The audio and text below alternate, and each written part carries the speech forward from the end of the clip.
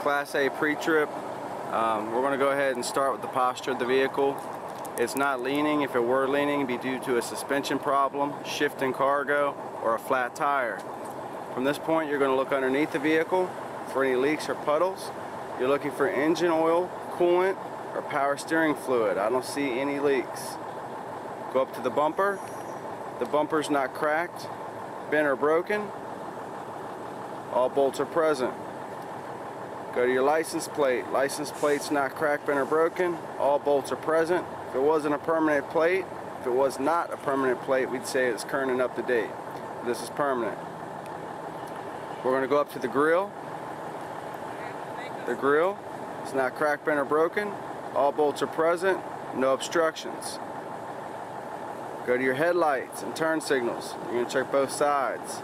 It's not cracked, chipped, or broken. It's clean, clear in color, no condensation. Turn signal. Check both sides. Amber in color, not cracked, chipped, or broken, clean, no condensation. We can see screws there, so all screws are present. Okay, from this point, you're going to go up to your spot mirror bracket. My spot mirror bracket is not cracked, bent, or broken. All bolts are present.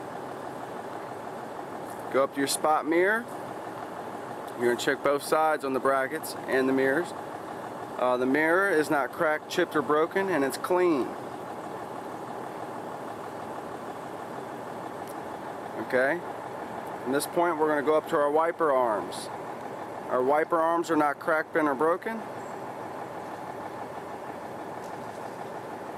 It's secured to the vehicle. We'll check our blades on the inside. We're going to check our windshield. Our windshield is not cracked, chipped, or broken, and it's clean. We're going to check the rubber seal along the edge of the windshield. The rubber seal right here around the edge. It's not cracked, dry rotted, or broken, and I'll check for leaks during the in-cab inspection. We're going to check our inspection sticker. It's current and up to date. With no illegal stickers on our windshield. We're going to go up top to our lights, our 3 ID lights and our 2 clearance. Now the 3 IDs are the 3 that's grouped in the center. The clearance are going to be on the outside. And you can group these together and say they're not cracked, chipped, or broken, clean, no condensation, and amber in color. Okay, from this point, you're done with the front of your vehicle. You're going to go around to the side, driver's side. And you're going to start with your hub oil seal. Okay, at this point you can also open the hood. Now keep in mind, guys, you want to check the function of the lights as well. So you're going to do that before you even start with the posture of your vehicle, just to get that out of the way. Now you have to find the metal valve stem and metal cap, which is right here. Okay, it's not cracked, bent, or broken. I hear no leaks, and I'll check my tire pressure daily with a tire gauge or a rubber mallet. Now we're going to check our tires from this point. We're going to check our tires. We're going to check the outer, upper, inner walls of our tire. No abrasions, bulges, or cuts. These are no less than 4/32 of tread in the major grooves. And these cannot be mismatched, recapped, retread, or regrooved. Okay? Now from this point, we're going to look down behind the tire. We're going to see our brake shield right here. Our brake shield is not cracked, bent, or broken. We're going to look through the peephole to view our brake shoes and lining. Okay, here's our peephole right here. Right there. Our peephole, we can look and see our brake shoes and lining, which are no less than 1/4 inch of thickness with no oil nor grease present. Okay.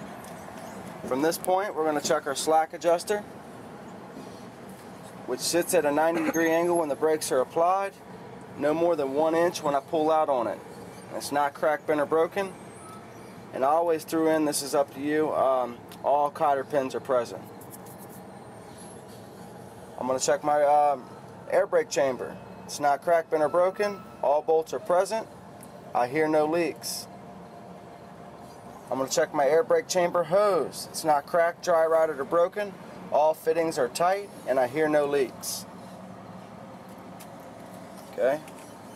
Now from this point you want to get yourself some type of order. We're going to go ahead and go with the suspension next, and then we'll go with our steering linkage. Okay. So with the suspension, we're going to check our front and rear leaf spring mount. This is our front leaf spring mount. Our rear leaf spring mount will be back here. Okay. This is our rear leaf spring mount. It's not cracked, bent, or broken, or they're not cracked, bent, or broken. All bolts are present. Now if you look at this part here, right here, this is our shackle. It sits at a 45-degree angle. It's not cracked, bent, or broken, and all bolts are present. Now we're going to go ahead and check our leaf springs. We're going to check all of our leaf springs. They're all in a line. None are missing. If more than a quarter were missing, it would put the vehicle out of service. We're going to check our U-bolts and anchor plates. Here's our U-bolt and anchor plate. Here's our U-bolt here and our anchor plate here. Okay. Not cracked, bent, or broken. All bolts are present. We're going to check our leaf spring clamp right here. Leaf spring clamps not cracked, bent, or broken. All bolts are present. From this point we can check our shock absorber. Okay. This is our shock absorber. This yellow piece here. Not cracked, bent, or broken. All bolts are present. I see no leaks. Since we're here, let's go ahead and get our frame. Our frame is not cracked, bent, or broken. No illegal holes or welds. Now, as for the tractor frame itself, this is the only place you'll have to check it. You will have to check your cross members, your rear tractor frame, and your rear trailer frame once you get to the back, okay? But this is the last time you actually have to check the tractor frame. Okay. Now, we'll go ahead and get the steering linkage out of the way. This is my steering shaft. Okay, it's not cracked, bent, or broken. Move on down to our universal joint. Our universal joint's not cracked, bent, or broken. It's properly lubricated with no obstructions. We're going to check our steering gearbox right here. Steering gearbox is not cracked, bent, or broken. All bolts are present, and I don't see any leaks. I don't see any leaks. Steering gearbox hoses are not cracked, dry rotted, or broken. My fittings are tight and I see no leaks. I'm going to check my pitman arm. My pitman arm's not cracked, bent, or broken. All bolts are present. I'm going to check my drag link, my steering knuckle right here, my steering arm right here, and my tie rod that comes across. None of them are cracked, bent, or broken with no obstructions. Okay? It's one thing that I did find out that the examiners like to hear is no obstructions. Now we're going to check for our 3 castle nut and cotter keys. Here's one here on the pitman arm, one on the steering knuckle right here, one on the steering arm right here. Get the little focus better. There we go. Right here on the steering arm. Okay. Those are our 3 castle nut and cotter pins, and they're all present. Okay. That one? No, we don't do that. Okay. That's it for our suspension and our steering linkage. Okay. Now we're going to go inside the engine bay. Now there's a couple ways you can go. You can either go from top to bottom, or you can go from bottom to top. I've always gone from bottom to top. Okay? My lower radiator hose, the rubber portion's not cracked, dry rotted, or broken. The metal portion's not cracked, bent, or broken. My fittings are tight and I see no leaks. I'm going to check my air intake hose. It's right here. The rubber portion's not cracked or dry rotted. The metal's not cracked or bent. Not cracked, bent, or broken. My fittings are tight. At this point you can go into your belts. I'm going to check all my belts. None of them are cracked, dry rotted, or broken. No more than an inch when no more than a 1/4 inch when I push in on them for Virginia. no more than 3/4 of an inch for Maryland or DC. We're going to jump up here to our power steering reservoir. It's not cracked, bent, or broken.